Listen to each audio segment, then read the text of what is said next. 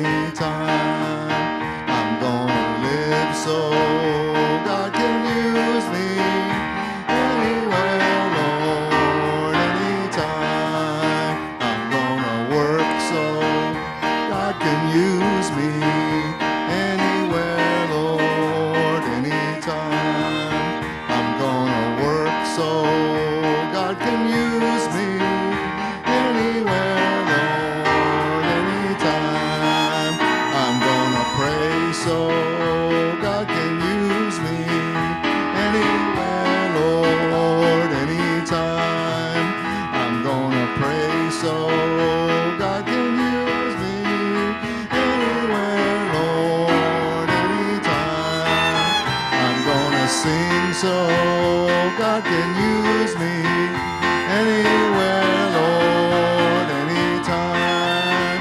I'm gonna sing so God can use me anywhere, Lord, anytime.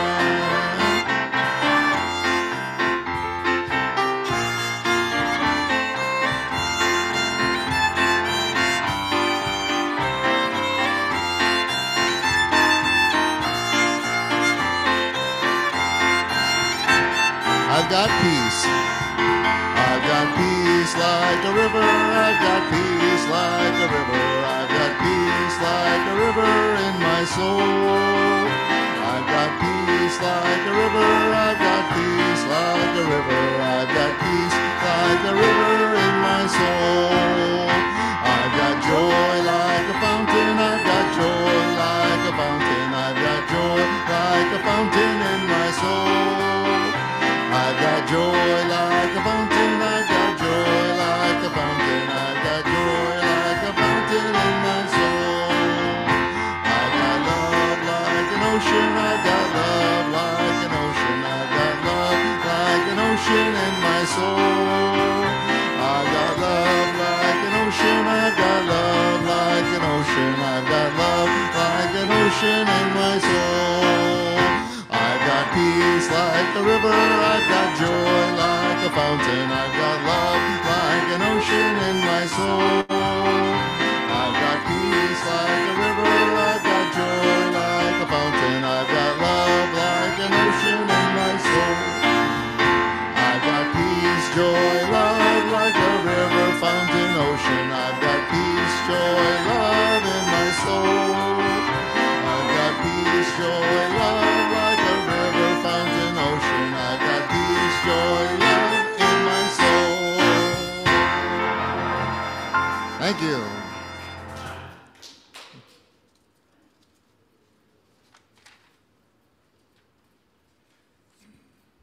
You may be seated. This morning's community prayer, I usually make it so that we say we, but this one I felt like there was an individual expression, so the word I is in there and it is intentional. I will be reading the part that says one, and you all will join me for the part that says all. Lord, I thank you that through you I am more than enough, and that I possess the knowledge, skills, and talent to do everything that you have called me to do on this earth. I declare that my purpose is assured and that everything that is for me comes to me. Nothing that tries to hinder me will succeed. Thank you that no matter what a circumstance or situation looks like, I can rest assured that I am an overcomer and that I am more than a conqueror in each and every environment in which I go. I declare that I am not an imposter. I am genuine. I am real. I am more than enough. I overcome every obstacle that is placed before me. I declare and decree that I am all that you have called me to be today, tomorrow, and forevermore. Amen. Amen. Thanks very much, Megan. At this time, excuse me, at this time, please stand if you're able for our opening hymn, Oh, for a Thousand Tongues. Ready? 2, 3, 1, 2.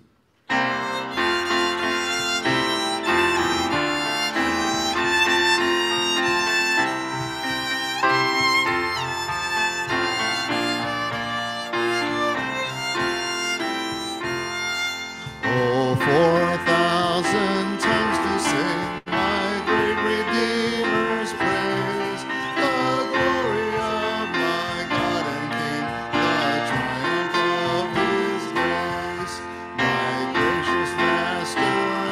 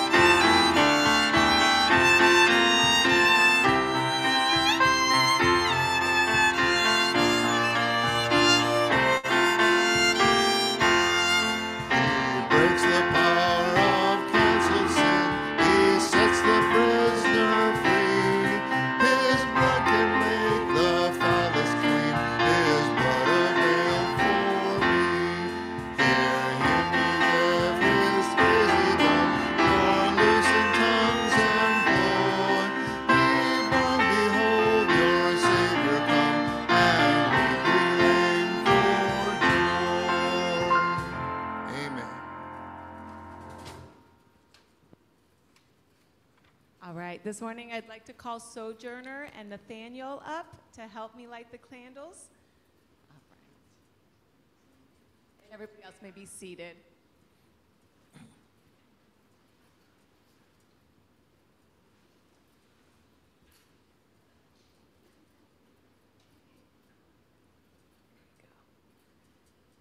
All right. We light a light in the name of the Maker, who lit the world and breathed the breath of life for us. We light a light in the name of the Son, who saved the world and stretched out his hand to us. We light a light in the name of the Spirit, who heals the world and fills our souls with yearning. And all together we say, we light three lights in the name of the Trinity of love, God above us, God beside us, God beneath us, the beginning, the end, the everlasting one. Okay, Nathaniel and Sojourner, stay up here with me. Oh, where are you guys going? They're done. They said, we know where this is going. All right, that means the rest of you guys are going to have to help me out. As I invite you to stand to your feet, we're going to pass the peace in a little bit, but we're going to sing this song of hope and of joy and of life, light, this little light of mine. Join me as we sing together.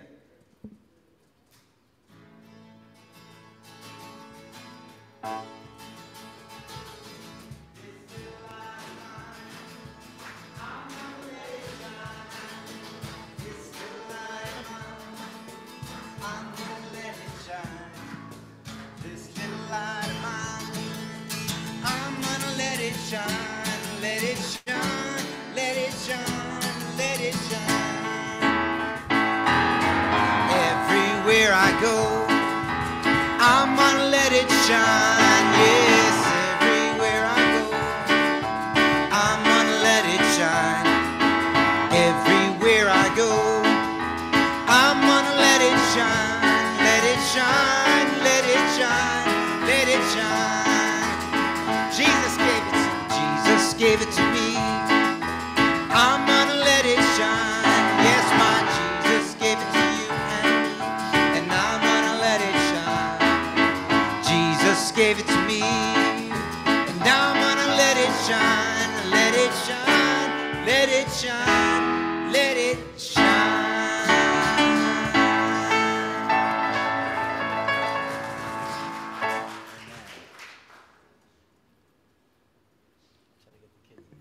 Please remain standing because we're going to get out of our seats and greet one another here in a second. Now is our passing of the peace liturgy that we're going to speak out together. So if you could all join me. Christ is our peace. It's not an easy peace, not an insignificant peace, not a half-hearted peace. But may the peace of our Lord Jesus Christ be with us now.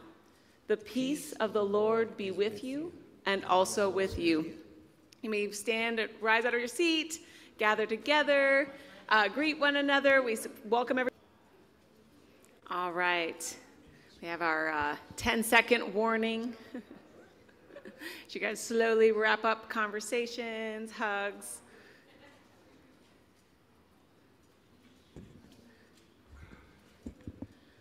Beautiful. Good morning, Pastor Ken. Good morning. Pastor Ken is going to be doing our scripture reading this morning.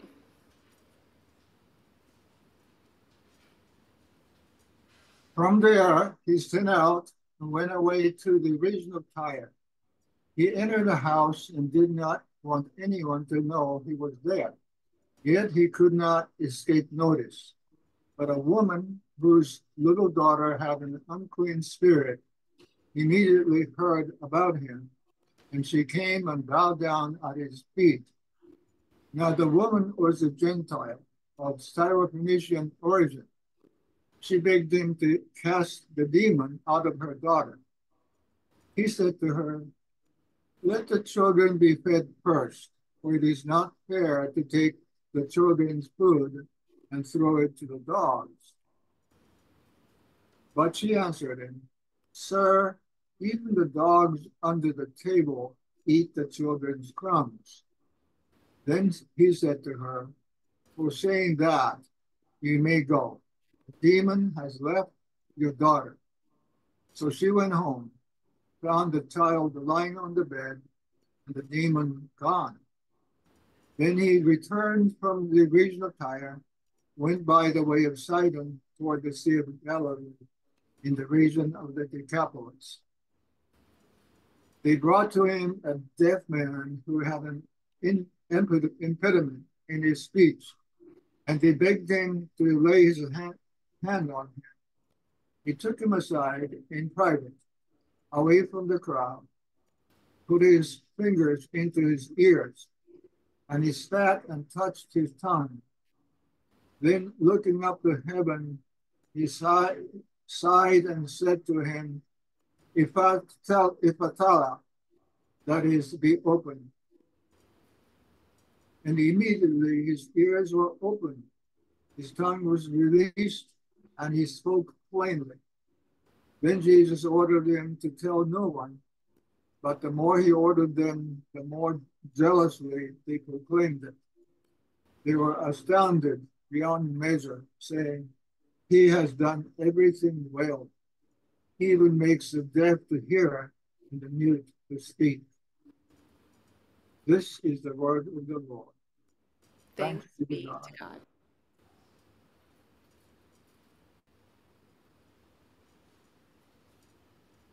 Amen. God's loving, life-giving, and liberating word for the people of God this morning. Thanks be to God. Good things come to those who what? Good things come to those who what? Okay, we're going to challenge that this morning. Amen? It's a scripture that does this morning, so follow me. I think like most of you, I've been raised with that kind of understanding. Good things come to those who wait. That's a very popular refrain, or almost like a proverb, a parable that we've been taught. I'm going to challenge you this morning to think about this. Good things come to those who hustle. Somebody say hustle. Good things come to those who hustle. It's a very challenging passage. In this passage of scripture that Pastor Ken Yabuki read, we hear Jesus say something that is just extremely, almost unforgivable. Jesus looks at this Syrophoenician woman, this Canaanite, this Greek woman, and calls her a dog. Open your Bibles with me to Mark chapter 7. Why in the world would Jesus call a woman, a mother, who is begging Jesus to heal his daughter, a dog?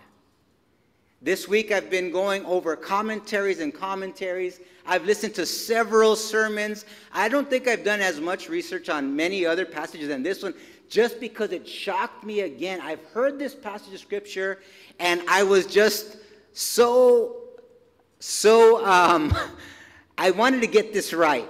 And what I heard from most commentaries and what I heard from most pastors is pastors theologically putting themselves in a pretzel, trying to soften Jesus calling a mother, begging Jesus to heal her daughter, a dog. Go away. Let me feed the children first, and then I'll throw some crumbs to the dogs. And the woman says, "No, I need my healing now. My baby is sick." And Jesus says, "Man, this lady is tough." Good things come to those who hustle. All right, let's look at this passage of scripture again. And then I'm going to encourage you to look at it again in the book of Matthew, because this is just such, it's one of those passages that most preachers, they want to gloss over it. It was an anomaly. Jesus was compassionate. Jesus was loving. Jesus would never hurt anybody's feelings. And here Jesus is having a difficult moment, and let's read it again together. Mark chapter 7, verse 24.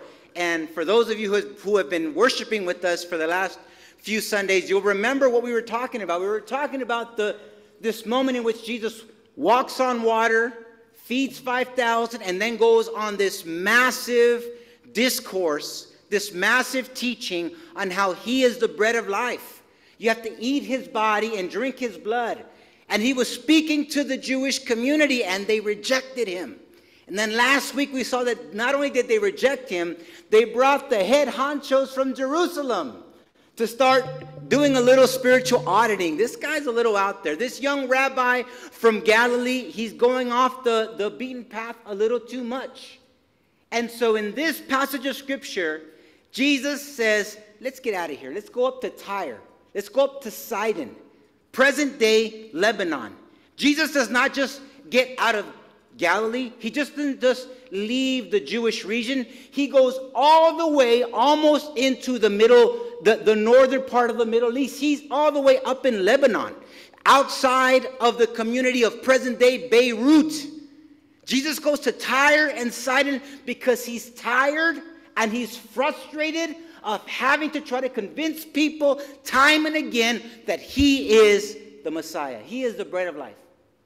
And the Bible tells us that he comes up to this community and he sees this Canaanite woman, Syrophoenician, which in other words, she's a Gentile. In other words, Jesus was just accused of welcoming people that were unclean, and the religious leaders are concerned that his disciples aren't washing their hands properly before they reasonable, but also kind of ticky-tack complaint against Jesus. So Jesus says, you know what, I'm going to go up here. And someone who would be proverbially beyond clean, a Syrophoenician Canaanite woman who's got a daughter with a demon. Let's read it together. From there, Jesus set out and went away to the region of Tyre. He entered a house and did not want anyone to know that he was there. Let me fill in the gap a little bit. I think Jesus was tired. Jesus wanted to get away. He had just finished this massive confrontation with the Jewish leaders. He goes up to Lebanon. He goes far away from the drama of the Galilee region, far away from the oversight of the Jewish leaders. He goes to Tyre and he goes to Sidon, a place synonymous with paganism. In fact, it was the epicenter of paganism in that region. A very famous woman came from the city of Tyre named Jezebel. Jezebel was the one that tormented the people of God and married Ahab. And there was this whole difficult Old Testament story with this Syrophoenician queen. And the Bible tells us that Jesus goes there. And this Syrophoenician Canaanite, this Syrophoenician Greek woman, comes and says to Jesus this in verse 25. But a woman whose little daughter had an unclean spirit immediately heard about him. And she came and bowed down at his feet. This passage of Scripture is also in Matthew chapter 12. And the Bible says that when she bowed down in Matthew chapter 15, she said, "Have mercy on me, son of David." That word, son of David, that name, son of David, is a messianic title. So this Syrophoenician Gentile woman doesn't just go and hear about the miracle worker. She immediately bows down and acknowledges, you are the Messiah. We've heard about you. We heard about the walking on the water. We've heard about the feeding of the 5,000. We've heard about you doing miracles in excess. I have an emergency. Verse 26. Now the woman was a Gentile, a Syrophoenician origin. Another translation says she was a Greek person of Syrophoenician origin, meaning that she wasn't even pure in that sense, right? She was, her nationality, if you will, was Greek, because the Greeks had an empire, but her actual ethnic origin was Syrophoenician, meaning that she was mixed among a non-Jewish setting. So she was really an outcast among outcasts. And we continue reading. She says, he said, Syrophoenician origin, she begged him to cast the demon out of her daughter. And here's where it gets really tricky for those of us who are pastors on a Sunday morning trying to explain why Jesus would call a woman a dog. Verse 27 says, he said to her, let the children be fed first, for it's not fair to take the children's food and throw it to the dogs. And she answered him, Sir, even the dogs under the table eat the children's crumbs. And Jesus said to her, for saying that, you may go. The demon has left your daughter. So she went home, found the child lying on the bed and the demons gone. In chapter 15 of Matthew, the exact same story says it like this, that when Jesus saw her, he says, I've never seen such great faith in anywhere I've preached. In Jesus says in verse 27 of Matthew chapter 15, Jesus answered her and said, woman, great is your faith. Let it be done as you wish. All right, let's unpack that. By the way, I don't think I'm going to be able to get to the second miracle. We got about, we're not going to make this long, but I really want to dig into this woman because I'm obsessed with her. I'm infatuated with this woman's faith. She's captivated me this week. I've been reading about the Syrophoenician woman. There's a second miracle that Pastor Ken read in this passage of scripture, which after Jesus heals this woman, there's a man who's deaf, and he hears about the miracles, and Jesus gives him, read it for yourself, chapter 7 of Mark, verses 31 through 37. Jesus gives him a holy wet willy. Amen? Read it for yourself. He asks to be healed. He puts his fingers in his ears, spits on the ground, puts it in his tongue, and the guy, voila, he's healed. It's a spiritual wet willy. Amen? It's just a very interesting passage of scripture. The context, we're not going to really dig into this because we're going to talk about this woman. Amen? So this woman comes to Jesus, and Jesus almost insults her. Why would Jesus do that? How do we explain this behavior? So again, the context of this passage of scripture is Jesus fleeing, if you will, from the Holy Land, fleeing from the Galilee region. And some translations use the Greek term to not just flee, but to be a fugitive. The Jewish leaders that were there, examining Jesus' ministry, auditing his ministry, if you will, questioning the validity of his ministry, they were now upset. They were now ready to prosecute Jesus, and Jesus says, we got to get out of here. Let's go up to Tyre. Let's go up to Sidon. Let's go way, way outside the boundaries. And he finds this woman. And this woman, the Bible says, comes to Jesus while Jesus, I am going to insinuate, while Jesus wanted to be left alone. The Bible tells us very clearly that when Jesus goes to the house, he says, don't let anybody know that I'm here. This is kind of my personal time. I want to be alone. I don't want to be bothered. I just have this beef. The more that I do miracles, the more they question, the more that I long for these people to acknowledge that I'm the fulfillment of their prayers, for them to acknowledge that I am the Messiah, I am the Savior, I am the Lord, the more they want another sign. The more they want a little more evidence. Give us another confirmation. And Jesus says, let's get away. And he goes not just to a neighboring community. We often talk about, those of you who study Scripture, we know that there's an underlying tension primarily between the Samaritans and the Jewish people. In Bible study, many people will note that Samaritans were like their half-cousins, if you will. They were part Jewish, part non-Jewish, but they worshipped in the same region. They worshipped alongside of one another. The Syrophoenicians, the Canaanites, they were the pagans. They were the Gentiles. They were completely the others. The Bible says that Jesus doesn't just go to the Samaritans. He goes way, way, way behind enemy lines, if you will. And this woman from Syrophoenician origin would have been someone that had extraordinary animosity. The Philistines came from the Phoenicians. So the Phoenicians gave us Goliath, amen? This is an old bad blood. And the Bible says she comes and she begs Jesus for a miracle.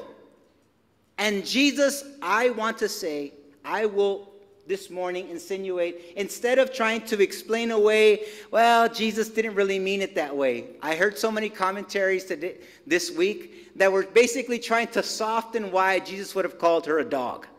And saying, well, he kind of used the word puppy in Greek. Yeah, technically he used the word puppy, but yeah, that's not passing the smell test, man. You call a woman a dog, in any culture, in any community, I have no recollection of anybody taking that as a compliment. Maybe in the hood, we're like, hey, what's up, dog? That's the only context that I know dog is used in a somewhat acceptable manner, right? But in nowhere, particularly in that era in the Middle East, to be considered a dog. Remember, dogs in that era were scavengers. They often were in the outskirts, and they would scavenge, they would eat unclean things. So it was not commonplace to have domesticated pets at the table. And the Bible says that this woman persisted. Jesus, knowing the tension between the Gentiles and the Jewish people, kind of responds, what I want to say is in frustration. The Bible tells us that Jesus was often subject to the same emotions that you and I experience. Jesus was 100% divine and 100% human. This is the mystery of Jesus the Christ. When we use the word Jesus Christ, remember, Christ is not his last name. Jesus Christ refers to his role. Jesus refers to his humanity. Christ refers to his divinity. So when we use the term Jesus Christ, we're speaking to the whole of Jesus, his humanity and his divinity. Jesus was human. Jesus wept. Jesus was angry. Jesus was tired. Jesus took a nap. Jesus was hungry. Jesus got thirsty. Jesus needed to go to the restroom. Jesus needed to take a break. Jesus needed friendship. Jesus experienced everything you and I experience. I think in this passage, Jesus experienced frustration. He's frustrated. And he snaps at this woman. And he says, let me try to figure out how to save these folks before I deal with trying to save y'all. That's what I think he's saying. Let me deal with the people down south in Galilee and Jerusalem, and then your time will come. And you know what this lady says? Jesus, let me turn your no into a yes. Amen? Those of you who are parents, amen? Any of you have children or grandchildren, or those of you who have nieces and nephews, have you ever experienced a child who you say, hey, we're not going to get ice cream today. We're not going to get a treat. That's it, you know? And they just know how to, like, turn your no into a, you know what, it is kind of hot, Mom. They know how to work that angle. This is precisely what happens in this passage. Jesus calls her a dog and says, let me feed the children first, and then I will take care of the dogs. And listen to her answer. Jesus, the Syrophoenician said in verse 28, but she answered him, Sir, even the dogs under the table eat the children's crumbs. Matthew's gospel in Matthew chapter 15 gives us a little bit more context of her response. Matthew's gospel says she persisted. She would not leave him alone. The Bible says in Matthew, this very same story, that the disciples were like, man, she keeps yapping. She keeps knocking at the table and will not persist. And she answers with almost this coyish, witty rebuttal. Fair enough, I'm a dog. Got me dead to rights. But even the dogs need some crumbs from here and there, Jesus. Hook a brother up. Hook a sister up. And Jesus turns to her, and in Matthew says, I have never seen such great faith. I just snapped in frustration. I'm tired. I want to get away. I don't want to be bothered by people who are struggling to see who I am. And this woman bows and says, you're the Messiah. You're the son of David. And I need a miracle now. Go away. I got to fix this. Go. I'll take care of the dogs later. Hey, dogs got to eat too. Dogs get hungry too. And Jesus looks at her where this woman could have easily responded with anger. How dare you? How dare you call me a dog? How dare you insult me like that? But she doesn't. She says, listen, I need my miracle and I need it now. Let's get this done. Let's turn this no into a yes. This is not the first time in Scripture we see Jesus almost jostling with people. And again, I'm going to try to tie this up cleanly theologically, because I don't want you to walk out from the church this morning thinking that I have to convince Jesus to do something he doesn't want to do for me. I don't want you to walk out with that impression. However, the Bible has examples of when God repented or God changed his mind. I'm going to give you 3 examples of when God changed his mind on something. The first one is in Exodus chapter 32.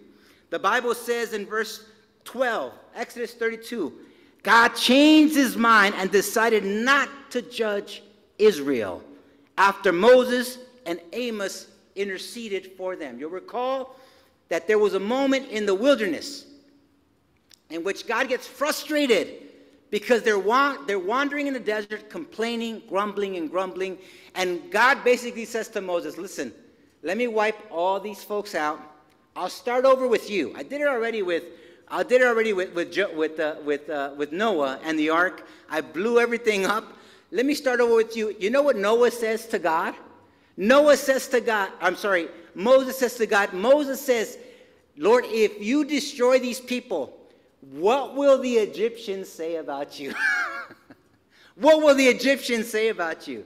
And the Bible says Jesus changed his mind. Exodus chapter 32. The Bible talks to us a story. In the Bible, there's a story about Sodom and Gomorrah. You guys know this famous story about Sodom and Gomorrah. There was a man named Lot. A man named Lot who kind of bartered with Jesus. God looks at Sodom and Gomorrah, sees the debauchery that's afoot, and he says, I'm going to nuke the whole thing. And Lot starts to almost barter on behalf of the community and says, well, what if there's 25 people? Will you save the city? And Jesus says, I don't know. How about 20 people? How about 15 people? 10 people. Give me 10 people. And God says, okay, for 10 people, I'll save the city, right? There's this jostling. It's almost this moment in which God is like, man, can we do that with God? Can we deal with God? Can we barter with God? Is that how prayer works? If I just keep pestering Jesus, will he answer my prayer? I want you to hold that tension, amen? Because when we pray the Lord's Prayer, what do we say? Our Father who art there in heaven, hallowed be thy name. Thy kingdom come. Thy will be done. Not my will, thy will be done. Jesus said it himself. But in this passage of Scripture, we see a Syrophoenician woman that gets rebuffed. Come on, get out of the way. I'm trying to do something here. And she's like, Jesus, yeah, not that simple. I need this miracle now. And Jesus insults her, and instead of being offended, she kind of turns it into a joke. Yeah, I'm a dog, but, hook a sister up. And Jesus is like, you have great faith, woman. You have tremendous faith. So this morning, I want to close with this thought, or this encouragement to you. We started off saying good things come to those who wait. And I'm encouraging you this morning to consider that not just do good things come to those who wait, good things come to those who hustle. I want you to hold these two truths because they don't cancel each other out. They're two sides of this very united truth. They're two sides of this continuum. The moral of what I see in this story, of this woman who instead of being offended, almost convinces Jesus to act on her behalf, is that this woman understood that her faith was not just to be passive, but her faith was to be active. For many people, our faith is passive in the sense that we believe God can do it, but we have perhaps an attitude that, well, if it's God's will, que sera, sera. I'm going to say a prayer, and if it's God's will, let's see what happens. Anybody identify with that? You pray, and you're like, hey, it's out of my control. It's in God's hands. That's not necessarily a bad thing, right? It's really good for us to acknowledge that we are not in control of all things. We are not in control of all things. God's in control, but we are not in control of all things. We love feeling in control of things, and there's this fatalistic expression of faith that can corrupt that very beautiful thing of understanding that we are not in control. And I say it corrupts because fatalism is not faith. Fatalism is saying, well, whatever the world throws at me, I'm just going to accept it. No. There's got to be a part of your faith that says the world is broken, my life is not as it should be, it's time for me to get to work. It's time for me to activate my faith. Now let me talk about the distortion of that. There's a distortion of that truth in which we start, there's a funny line that a lot of preachers will say, there's blab it and grab it Christianity, amen? Name it and claim it. I want Jesus to rubber stamp all of my secret wishes. We start trying to treat God like a genie in a bottle. Lord, I need that Mercedes. Lord, I need that job. Lord, I need that person. Lord, I need that house. Lord, I need you to do this for me. And that's a little bit of the extreme of trying to coerce God into being your genie in a bottle. And that's an abnormality as well. This woman, I believe, walks that fine line of saying, sure, I'm not the chosen one. We're not the chosen people now, but we have you at the table now. And you're with us now.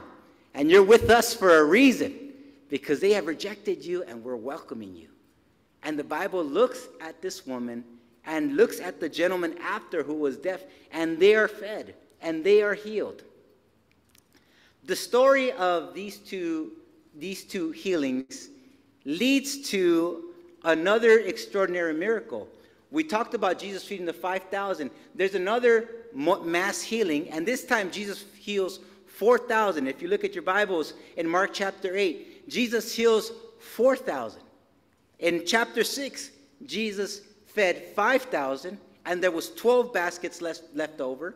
In Mark chapter 8, Jesus heals 4,000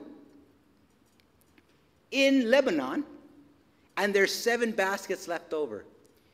What I think is happening in this passage from the moment this Syrophoenician woman turns Jesus' no into a yes, as Jesus begins to minister to the Gentiles. That is a massive moment in the scripture. Jesus begins to minister to non-Jewish people, and they receive the message in mass. The Bible says towards the end of verse 36, Jesus ordered them not to tell anyone. But the more he ordered them not to say anything, the more they spread the word around. And again, this was not in Judea. This is not in Jerusalem. This was in the Decapolis. This was in the Greek region. Jesus begins that ministry, and he's torn, I believe. He's torn because he wants the people of promise to receive him. Yet he's going abroad, and they receive him in mass. I want to close with this encouragement this morning. This morning, I want you to hold these two truths in tension. It's very, very hard to keep things in tension. I'm going to go back to the parenting analogy, because it's, for me, obviously, like in this season of life, we have 5 kids. So parenting is a very front of center thing in my mind. I want my kids to be my friends, amen? I want them to like me, amen? Any parents identify with that? I want my kids to like me. I want my kids to want to hang out with me. But I also want them to respect and understand that there's law, and there's a tension that we as parents have to manage in our homes, right? We want them to be able to obey us, but we also want them to be comfortable. It's a tension. That's a balance that you have to strike in any family, in any marriage, in any relationship. You can substitute that for any situation where there's a power dynamic. You want to be buddies with your boss, but they're still your boss, right? You want to be friends with people that are in different chain of command in your life, but it's a tension. Jesus is looking at us and inviting us to stand in this tension of good things come to those who wait. Yes, we trust God. We believe that God is going to fulfill the promises in our life. We trust God. We know that God's in control. That's a truth.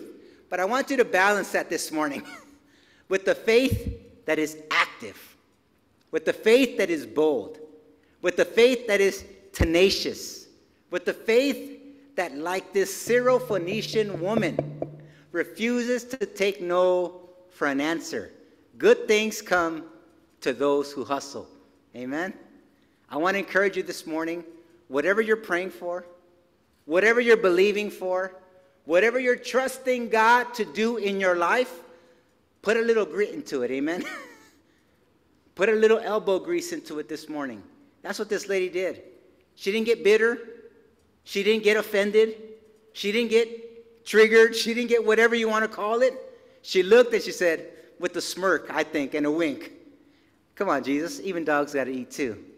And Jesus says, woman, you got some nerve.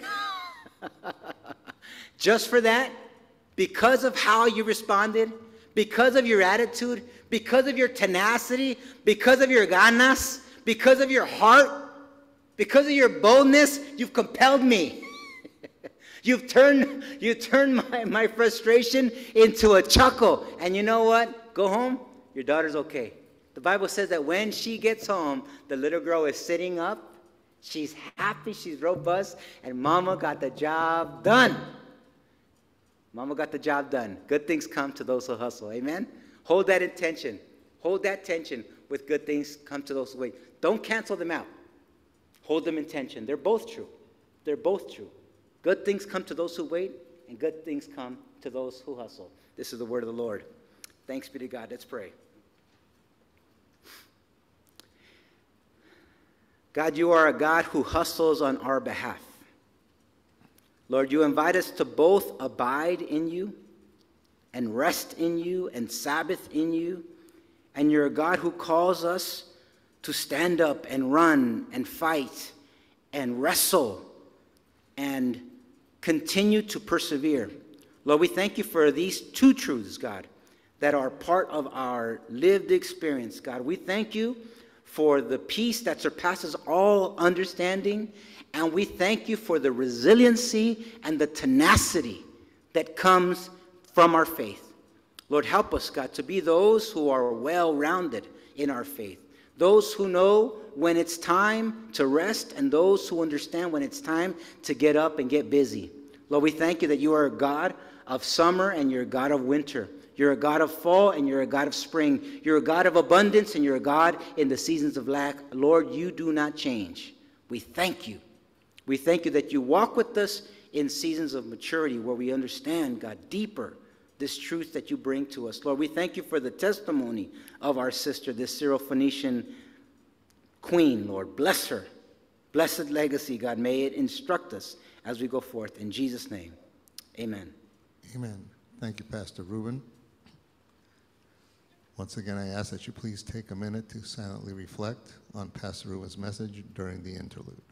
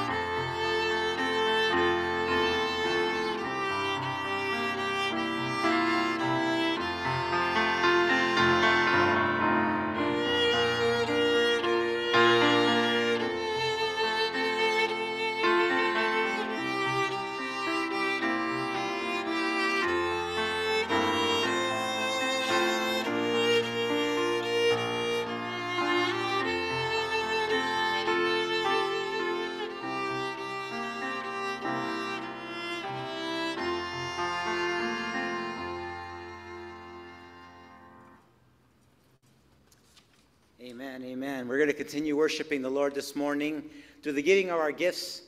by receiving our tithes and our offering. Again, we remind each and every one of us that this time of giving of our offerings and our gifts, it's such a wonderful opportunity for us to take a moment of faith, a step of faith. We give because God has been so blessing and so giving and so generous to each and every one of us. The Bible tells us that God loves the cheerful giver. There's nothing better that brings God more joy than when we bring our gifts in gratitude for all that God has blessed us with. So this morning we want to create that opportunity. There's some pink envelopes there for those of you who are in the church this morning. For those of you who are on Zoom, we again thank you for joining us and worshiping with us. There's a QR code and a way for folks to give online. We want to invite the ushers to come forth at this time as we receive these gifts before God.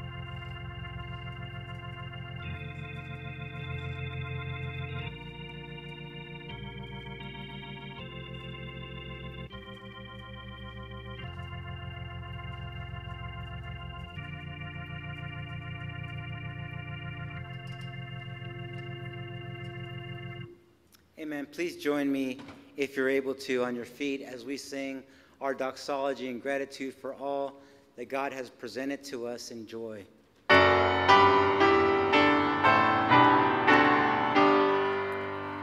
Praise God from whom all blessings flow. Praise Him, all creatures here below. Praise Him above, ye heavenly hosts. Praise Father, Son, and Holy Ghost.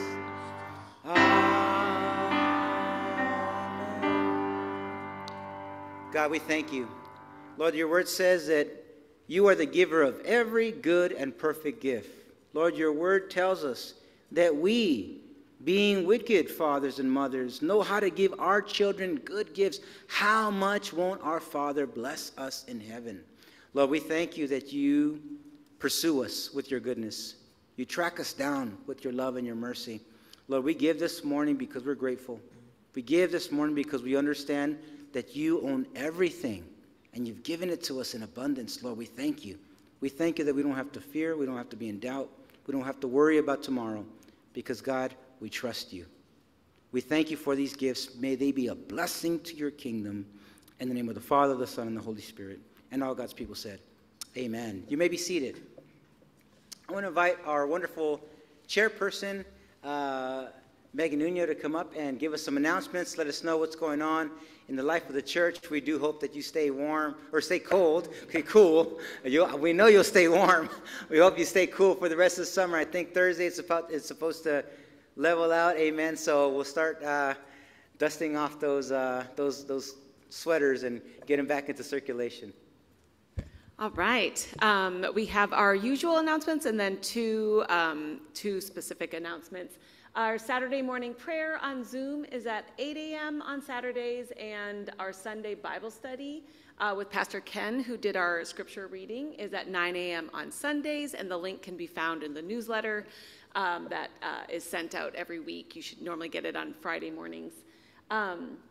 And then our Thursday night ministry on Skid Row with Be a Little Better continues. It's really been a wonderful time. And the good news is this Thursday, the weather will drop by 20, 30 degrees, and it'll be a wonderful night to go out and to bless our neighbors on Skid Row. And then we have our overflow parking, which is kind of that direction on the corner of 450 East 3rd Street and Omar Street. Vessie's not here this morning, but we do have our movie night coming up at 4 p.m.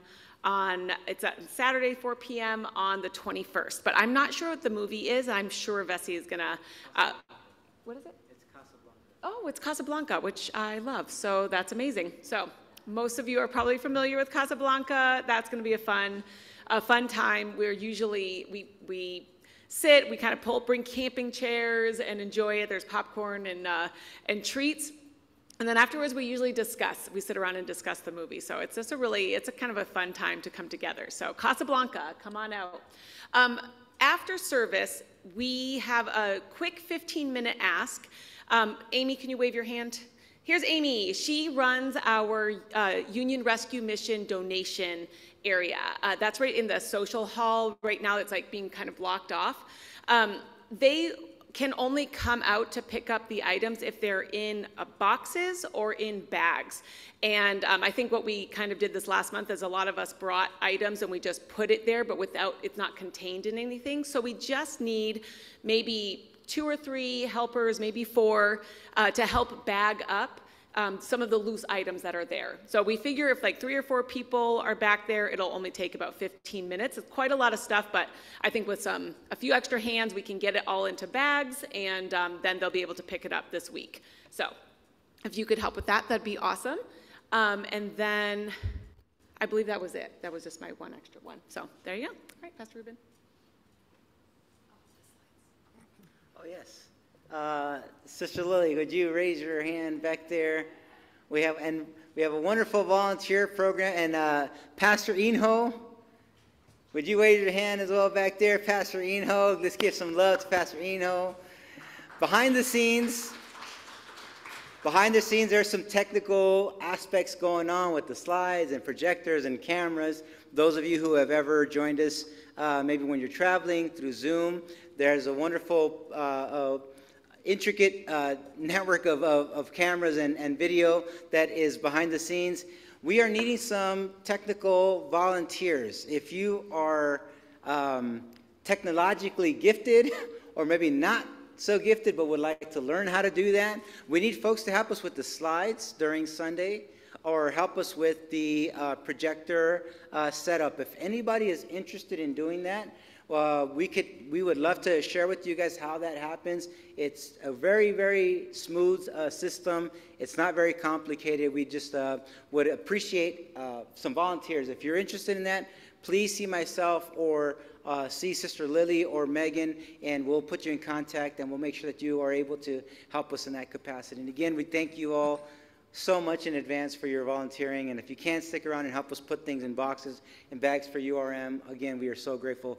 Please join me as we stand and we go forth from this place with the blessing and with the benediction. I mentioned to you that I did struggle a lot this week, wanting to make sure that we struck the right tension of trusting in God and rolling up our sleeves and getting our hands dirty. This tension. As we go forth from this place, I want to leave you with the blessing. God is able to do exceedingly abundantly beyond what you can ask or imagine. It's not up to you to fix the world. It's God. God's in charge. But God invites each and every one of us to bring our gifts, bring our hustle, bring our unique talents to the table. So if you would stretch your hands to this place, I want to bless your hands. Lord, I thank you for these hands that have been gifted, these hands that have unique talents and gifts. God, each person here you have given a unique fingerprint to and a unique set of hustle. Lord, I pray that you activate in each and every one of us that magic spark that you deposited in us. And may we use it for your glory. May we use it to lift high the name that is above every name. In the name of the Father, the Son, and the Holy Spirit, we say, amen. Amen. Thank you, Pastor Ruben. Please remain standing for our closing hymn, He Touched Me. 3, 1, 2, 3.